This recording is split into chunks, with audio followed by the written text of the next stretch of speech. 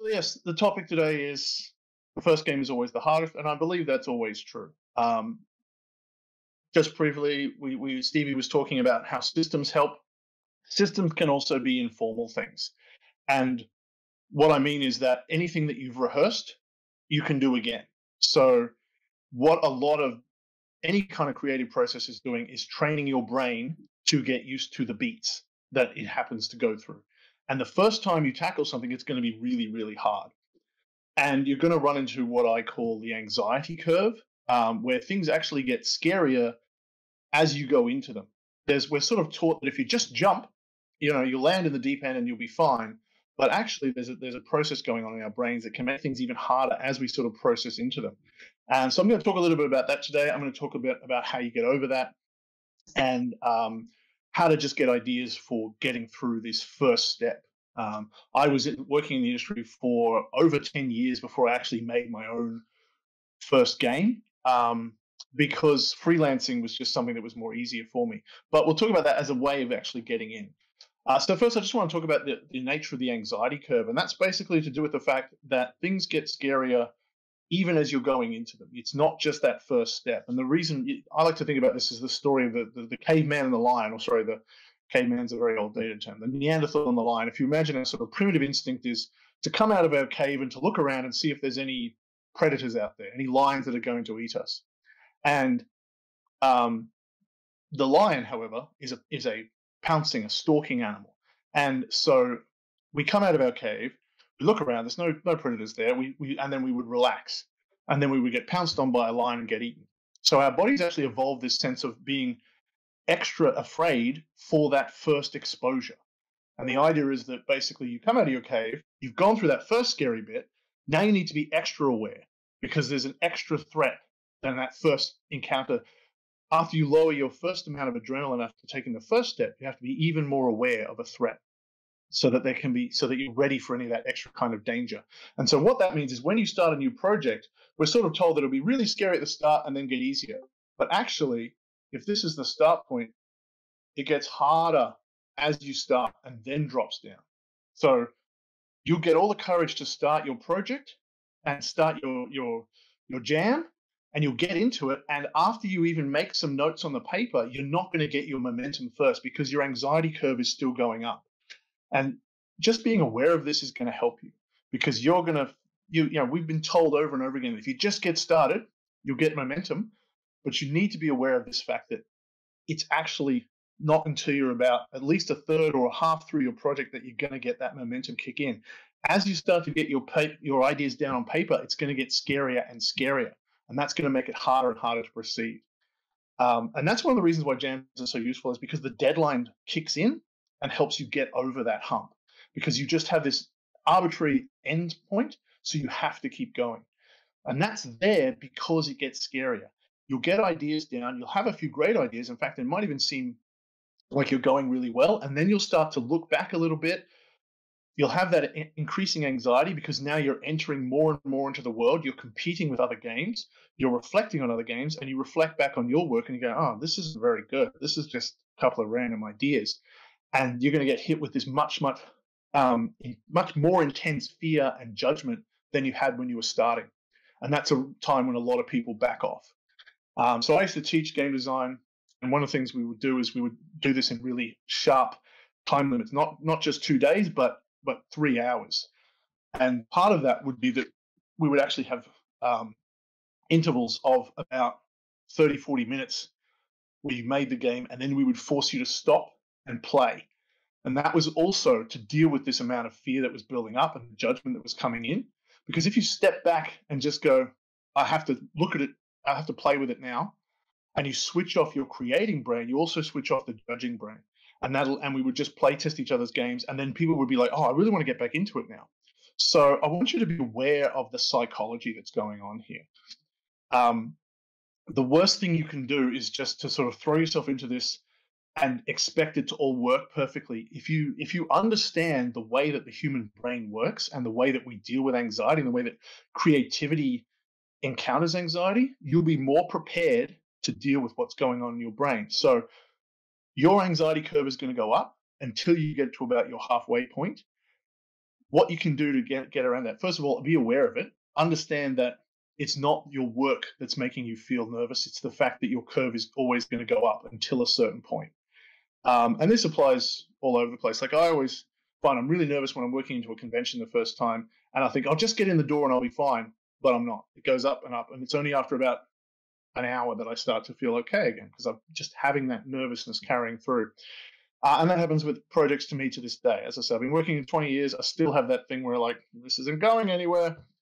But I've learned to deal with it because I've got used to that. It doesn't go away. You just get better at dealing with it. So be aware that it's going to happen. Be aware that it's not about the work. It's about your internal psychology. Be ready to take a break. Set yourself, as well as, we've got this deadline, but force yourself to actually take deadline breaks. Don't just try to work until you're exhausted. Don't work until you have to go to bed. Obviously, you want to devote a lot of time to this, but force yourself to go, look, I have to have dinner at this time. I have to go for a walk at this time. I'm going to do something completely different. I'm going to go and play computer games, or I'm going to go and watch TV. I'm going to get out of my head and put this aside, because that not only lets your emotions calm down, it also lets your creativity rest, and then it gets better. It actually needs to power down so that it can find new solutions, because your brain is working when it's in the subconscious, when you're not consciously thinking about things. So set yourself forced break times as you're going through this, and forced compassion, I guess, is another way to think about it. Realize when you're going to hit those things, those fear elements, and be ready with something that helps you have compassion for yourself. Write down a note to yourself, or schedule a time to just remind yourself, like, oh, this is just my anxiety curve. I'm not going to judge my work. I'm just going to go, oh, this is just my anxiety. I'm going to refresh somehow. I'm going to go have a cup of tea. I'm going to go for a walk. I'm going to go talk to my flatmate, pat my dog, whatever it is, something that can just refresh you a little bit and take you out of that spike of anxiety, and you can come back and tackle things. Something else to remember to deal with all this is that what I think is really important, what I always try to communicate to my students, is that humans are natural game designers. We really are, because we've been doing it since we were children, and we were never taught how to do this as kids. If you cast your mind back to when you were a kid, you probably played tag or tiki or something like that, where you're chasing people around, trying to tag them. They're up. Nobody wants to be up. Very, very quickly, children establish rules in these games without being taught how to do that, because someone will do something that is inherently unfair or unfun. They will run into the house when you're not supposed to go into the house, or out of bounds, or out of the school boundaries. They will do something like that other people can't do, and that's not fun. And someone will say, okay, that's out of bounds, you can't do that. You'll also have situations where it's really boring for the youngest player to be up because they can't catch anyone, so they stop playing very quickly. And if also, you'll have things where people will get tagged, and then they'll very quickly tag you back, and you weren't really ready. And so you'll often see kids have, no tag backs, no tap backs, you can't do that, you have to give us a moment. All of these things nobody teaches kids to do this. These are all inherently understood concepts to us about how to make a game fun, how to make a game better, so that everyone feels like they're involved, everyone has a chance to win, everyone has a chance to lose. And these are all instinctual things that you are born knowing. And you never lose these things. This is why, we approach games looking for the things that we do, and why we don't play the games we don't want to play, why we evolve away from Tiki, because eventually we realize it's really boring and the fastest person always wins. We go for other games. Now, that voice can become very critical, especially if you play a lot of games, and that you're going to apply that to your own work, as I mentioned, that you're going to have this voice that all creators have, where if you appreciate a creative art, it's very easy to turn that voice against you and go, well, I know this isn't very good because I played the best of the best. But that is also part of your instincts to understand how to modify and how to adapt games.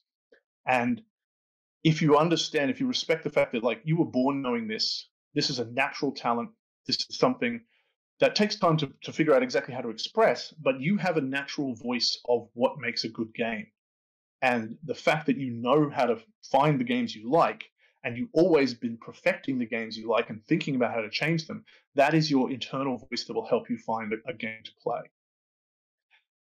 But that still leaves us with the blank page. And how to assault that is a really big issue. You've got a way to modify, or control or understand your emotions. You know how to understand that you've got an internal voice.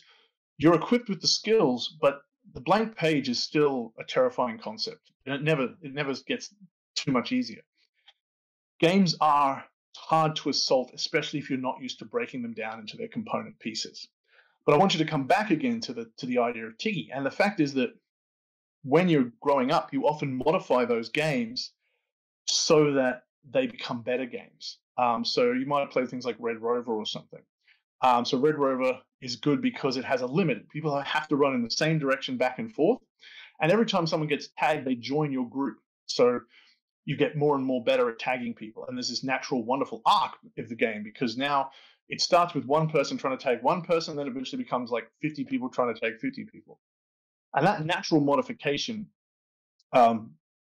is very, very, again, it's a very natural process of people choosing a better game. But what you did really is you started with tag and you went, okay, how do we make this better?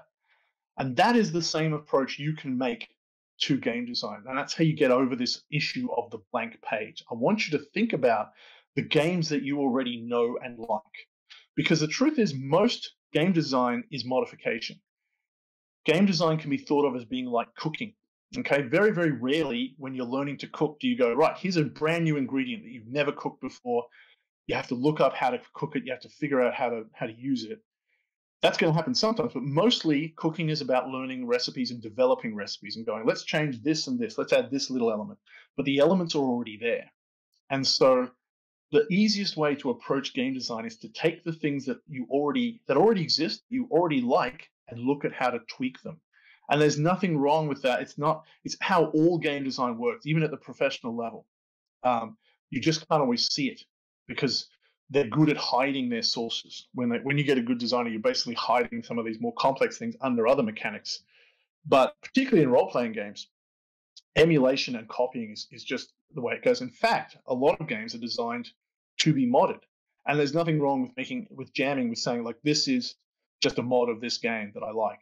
Or I took this mechanic and I used it for this. Okay. So the easiest way to start with starting any kind of game design is to think about some games you like and think about what little things you can change. Okay, and there's basically any game is made up of three basic elements.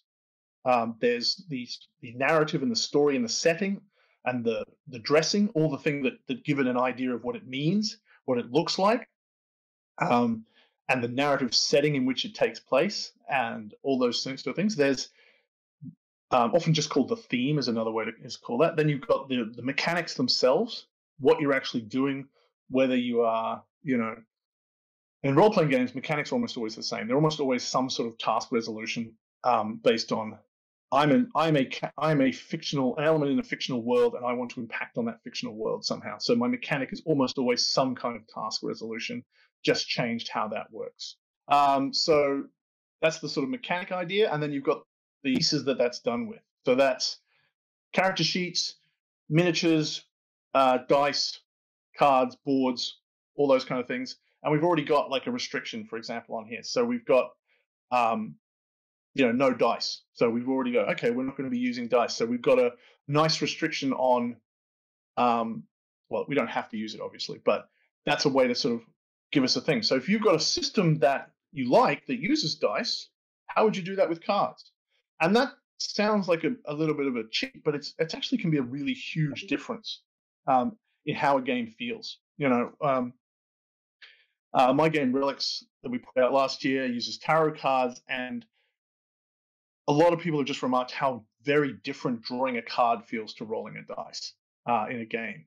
It just adds a different kind of suspense and different kind of feeling to doing a task resolution. So you can make that kind of small change. If you can just look at here's D&D or something, or a game that I've played, Powered by the Apocalypse or something, but I want to do that kind of idea, but instead of 2d6 or 1d20, I want to use a pack of cards or whatever it is, drawing lots or something, or throwing runes or whatever you can think of. You'll be surprised how different that will feel, and people might not even notice that you've used the game that you were inspired by.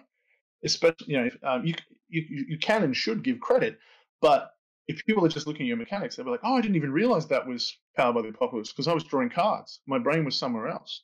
And the same is true of all these elements. Like if you just take, the 2d6 system from Powered by the Apocalypse or something, and you put it in a very different kind of feeling where you're rolling for some sort of other concept. If you change settings, if you change themes, if you change all these little small things, if you put the idea of the character sheets, that the way they use in what were they called in Powered by the Apocalypse, where you've got the sheets that you tick and fill out, right? Those kind of things. Playbooks, that's the word I was looking for. If you put playbooks into a different setting or into, what would playbooks look like in D&D? I mean, that was Dungeon World to some extent, but that's these kind of simple ideas that you can just take something and shift it into something else, and you can actually make what will feel like a very different game. Okay? And that's how I find I think you can really get into this sense of, how do I beat the blank page? How do I get over that, oh God, how do I make a game? Look around at your tools, which are all the games you know. In fact, you can even get them out, put them on the table, have them beside you, pull up the PDFs and go, all I want to do is make a game. And that means all I need to do is change one or two things. Okay, you can grab a few things from each thing, or you can just take one thing and go, I'm just going to change one thing in this game, or two things. Once you start changing, you'll probably find there was a flow on. But just concentrate on just changing one little thing, and you'll be able to get that first step into making your game. And don't worry if it's derivative, because all games are, and because this is your first game, it's going to be derivative. But you'll find as you go along that you're actually pulling out your own voice and finding your own way to do these things. And that's going to make your own game. So say, just changing these small things, you'll be surprised when you find that these things are substantially different, and they'll feel different to players. They won't see them as copies. They'll see them as their own things. And this is why I think it's really useful to, outside of jams and things, to come into things as to do freelancing as well. Now, a lot of indie design and wider design things have encouraged this kind of idea. With D&D, you can make third-party products and stuff without actually working for a company. But freelancing as an idea of what would I do if I worked for this company is also a really great way to learn how to do game design, and a great way to get a career in game design, right? So if there's a game you like and you want to make a playbook for it, or a class, or a setting, or an adventure, and you want to make it, and you sit down and make it and look and feel like it was part of that game, you're learning these valuable skills of emulating the concepts in that game, which will make you better at adapting them for other things, right? So you want to make D&D stats for Godzilla, right? You're going to learn a lot about how that game works and how to adapt it to Godzilla. And now you've started to realize you've got that idea of, oh, I can change this thing to be about that thing.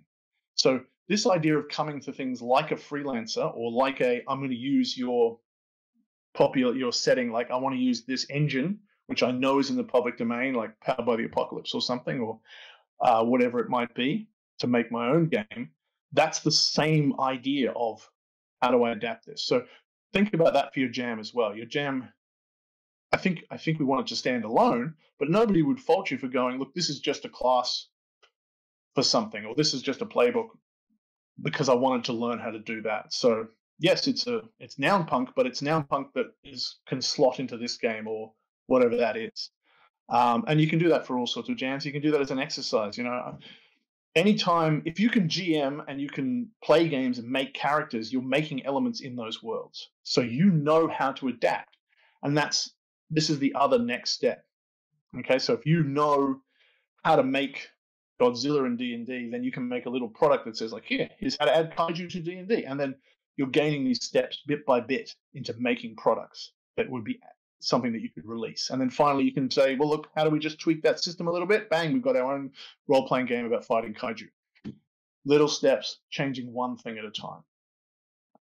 And one jam after another. Like I said at the start, this is all about the first game is the hardest. This one's going to be rough for you. It's going to be scary It's going to be difficult. It's going to be hard to negotiate, but you're going to learn the skills to change things a little bit. And every time you learn that, you'll get better at it every single time because your brain is learning the habits. And so, as they say in Adventure Time, not being good at things is the first step to being kind of okay at things. So, let's just take that first step without worrying about how good we are about it and understand the anxiety that comes with it and just try to change one little thing at a time. I suppose anxiety that comes with video production, which perhaps they're more familiar with. As the game designer, they're still feeling that dread. Is like there an easy way to translate through that, or is it just a matter of practice and just doing it? Like, I think in some extent, every new thing is going to feel like this. But if you can generalize a little bit in your brain, you go, look, I remember when I was really, really struggling learning to do writing or whatever it is, and I got through that. You can teach yourself to generalize and just go, oh yeah, remember, like try to actually journal a bit or something, or if you can, write down when you're dealing with those struggles and stuff, or at least reflect on it. Take yourself back and think about how you were there, and then you'll be able to go, okay, yeah, that was hard. I got through it. I can see that I'll get through it with this. So you're generalizing the emotions, even though it's going to be hard again to learn the skills. when do you know? How do you know when it is time to stop tweaking a game, barring a jam deadline as we have right now? Um, there's a quote, and I can never remember who said it, but the requirements for making something great is to have a brilliant idea and not quite enough time. So I think the idea is that, look, what jams give us is a deadline. You can create that deadline for yourself. Now that's harder because you can always cheat on yourself. It's much easier to go, well, I'll go a little bit further, but that's what jams are helping you learn is how to set deadlines, and how how powerful they can be. So you can then take that skill and do it yourself and just go, look, I'm going to call this finished when it gets to this point, because you don't know early on when a thing is finished, and you're going to want to keep going on to it. So there's a point where you just have to go, this is done when this date hits, when this time hits, when I've gone through it this many times, and just stop and step away. And yeah, and that's a really important process, and it is something that is required to learn, because otherwise you get stuck in the it's never quite finished loop. So you can train yourself to step away, and that's what jams are teaching you as well, to how to push through the anxiety and get to an end, but also how to end. And that's a skill that you will get better at, and that comes back to the people trying to do the last 10% and finish. If you force yourself to finish, even arbitrarily, you will get better at finishing. And again, it is a skill. So don't go, oh, finishing's really hard. Finishing is a skill I haven't learned yet, and I can teach myself how to do that by forcing myself to finish. I also often think about one of the really early episodes of The Simpsons is where Marge is learning how to paint. She's got a very supportive paint teacher. And he says at one point, once you're done, step back. Now it belongs to the ages. And that's this sense of your art is only finished when you stop and you give it away and you go, oh, there it is. And that's a thing that you can do to understand that is a step. When you get to the end, go, okay, I'm going to stop and I'm going to step back, because that makes it finished. And it is the stopping that makes it finished. It's the stopping that makes it complete. So you might have to force yourself at first, but you will get better at that skill. And that is the key part to being an artist, is learning how to stop and go, ta-da. You can even say that, That's what. So that's on that. Do you have a ritual that you use to mark that something is done? I used to, but I'm now okay with going, yeah, that's done, that's finished. Like it becomes second nature once you do it over and over again. But I used to just go, I would just sort of look at content. Like I would go, look, when I've filled out this, this, and this, I consider it done. And yeah, I would often just, I would put an arbitrary time limit or something. But structure is another way to just go, look, I think it has to have these kind of chapters. and then I'll take it out. Other things you can do is it has to be ready for competition, has to be ready for someone else to look at it, to go to playtesting. You know, if an event is coming up, you have to have something ready. And that just also forces you to just, even if it's not finished, to actually make something that you can give. Like you can go, it's not finished, but I need to present it to players. I need to give it to someone else. And that sense of here is a thing that is closed, and therefore I can't work on that thing that I'm giving away, is also training you to finish. Um, so just think about any kind of thing like, oh, my friend's coming over, we want to test this. So I'm going to just have something ready for that that's coming up. I'm going to a con. I want to test this. My local club is meeting this month, and I want to discuss it. You know, I've got a writing group that I'm in, and I want to have something solid that I can pass off. You can look for any kind of goal, any kind of crunch point, and just go, I'm going to grab that. And that's my point. And then eventually, as I say, you'll become second nature, and you'll know when it's done. I see a lot more questions coming in, so we can come back to that. Yeah. You've touched on this a little, but like yeah, and you mentioned particularly the anxiety faced with a blank page. But how do you overcome your anxiety about being like around public judgment? I suppose you know, like John has noted, if it's never finished, it never gets judged. And I guess this becomes once again the art versus product problem here. Of it's like, is this for me or is this for an audience? But yeah, it's like like, and you sort of mentioned it with like writing groups or other such things. Is there a way that you trained yourself, or a way you would recommend people train themselves to like to get used to exhibiting these things in public? I think part of it is to sort of, um, yeah, like you said, so the sense of being a product.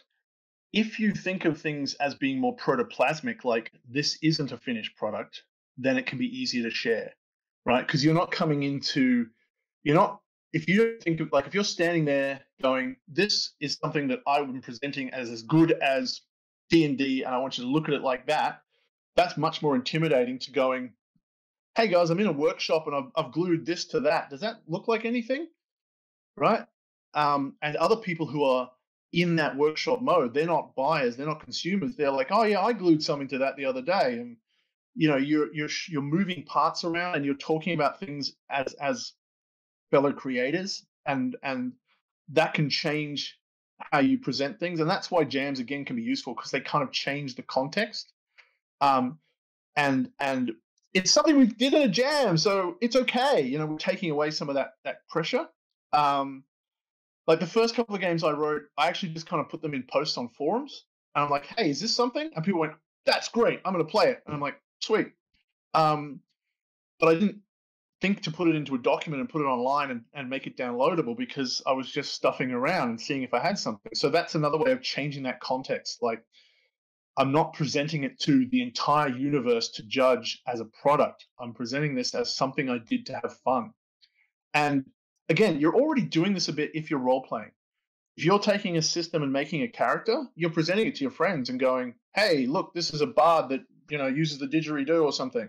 And people are reacting to that. You've got that sense of, oh, I'm creating something and I'm presenting it.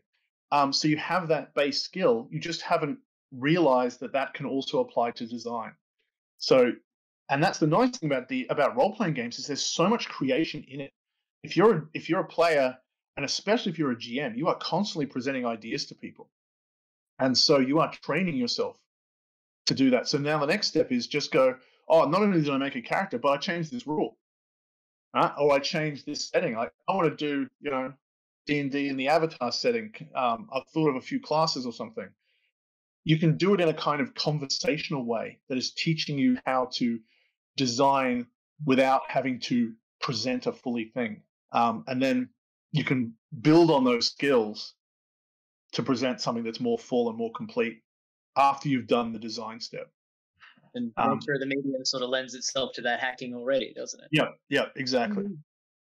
Excellent. Yeah. On a slightly more practical note, what are your thoughts on digital versus physical products? And do you feel that releasing a digital product is a good way to test for a physical release? I mean, with role playing, because most of the time a digital we're producing documents. So there's not a lot of difference between the two, except in terms of how much you're going to pay. I think to start with, you should only make digital, because what you want to do is minimize the amount of work and the amount of risk going into it. So just like the example, like you can just start with just a forum post or a thing on a Discord, right? That is low impact, low cost, which means you're not risking so much and you're not working so hard and getting something perfect to finish. You can just get it out there and get someone's eyes on it and someone's brain on it besides your own. And that's getting over, like, it's the same thing. Like, you wouldn't paint an enormous canvas to hang in a gallery as your first painting or your first art. You would sketch something in a sketchbook on it that's tiny. So physical tends to involve a lot more cost, a lot more uncertainty, a lot more learning to figure out how to move merchandise around. On the other hand, if you're just printing something out and handing to somebody, that's a perfectly fine way to go as well. But I would think about it. It's not so much in terms of what kind of, well, eventually you might ask, what kind of product do I want to make? But when you're starting, you're figuring out just how do I get someone else besides me to interact with this? And digital is so much easier. So as much as possible, use what you've got. The beauty of the internet is that we have this ability now that we don't have to put everything onto paper. We can get things out and get eyeballs on them and get interaction with them really, really fast, if you're in communities and stuff. So use that as much as you can. Yeah, and look, for all you jammers out there, that's a very good piece of advice. Any format you like, just get something. Yep. And yeah, look, final question I reckon here from rolling in from Stevie, and it's like, is it a good idea to announce a date to playtest something before you finish the product? I think so. For two reasons. One, it may be we talked about the sort of ritual that you need to get you to finish, to have something. That can be your arbitrary date, right? Playtesting is coming. I've said it's coming. Now, some people are going to freeze up with that. There are some, mindsets that are just going to go, "Oh, I said that, and now I have to deliver, so I can't." You are the expert in what works for you. So if that doesn't work, it's not going to work, But there's no reason why you can't go, look, I'm going to need playtesters for this, and then use that as a drive to get yourself something out there. And it doesn't matter if it's not finished, because there's always something to playtest. This is something I've been talking a lot. I'm doing a mentoring program at the moment. Playtesting is often thought of, I have to have a almost finished game to playtest. No, you can test almost anything, and you should be. Like, if you've got a blurb for your game, or a setting description, you can test that by showing it to people. That is testing in the role-playing industry, because role-playing is all about, can I get people interested in these ideas that they want to tell stories with these ideas? So you can test a blurb, you can test the names for things, you can test, like, do these 4 stats sound cool? Is this a class you want to play? You can test character generation, you can test dice rolling, you can test just run a combat. There is almost always, as soon as you start putting things on paper, you are ready to test. And because these things are documents, you can be testing them through conversation, through, just throwing ideas on social media and going, look, what do you think about this? What do you think about that? Which idea of these two is cooler? And what we're going to be doing today, like a lot of the kind of conversations are actually going to be a kind of playtesting. Because people are going, oh, what do you think about this? And people go, oh yeah, I would play that. Or what, I want to play this in that setting or something. And that's you giving an idea to players and watching them respond. So you should be playtesting as much and as often as possible with as many people as possible, as soon as possible. So that you are, because a game, unlike most art forms, a game can only be built through interaction with other people. You cannot build a game in isolation, because a game is a tool for other people to use. So as much as possible, as soon as possible, as often as possible, as widely as possible, you want your game to be touched by other people and seen by other people. So talk about what you're doing. It's basically, and it comes back to what Steve was talking about, building community. If you're talking about things, again, some people will find that this is scary and they'll stop the project, and it can it can get them overextended. But start talking about things early. Talk to things to your friends, but also eventually to your audience. Like, hey, I'm working on this. That's going to give you feedback and energy that you can hopefully turn into more and more of a product, because people go, oh, that's really cool, and then later on they might ask you about it, like, oh, you're still working on that, or I remember you posted a year ago. And you also, Facebook's great for this because it reminds you of what you were talking about a year ago. If you forget, you go, oh, I should go back to that. So get it out of your head, and yeah, and start going, hey, does anyone want to play test this? As soon as you've got something on the ground. Out of your head and into the street, you wild noun punks. That's right. All right, no, fantastic advice, and absolutely stellar talk there, Steve. Thanks for coming out today. And where can folks find you one more time? So I'm Tinstar Games, tin like the metal. Tinstargames.com is my website. I'm Tinstar Games on Facebook. I'm Tinstar Games with the number 1 at the end on Twitter because our original thing got hacked. But you should be able to find us all over the place like that. And there's also a link somewhere to that I put on the Discord to our mailing list, which Stevie mentioned that you can go there and sign up to the mailing list and get all the updates about our games that are coming out.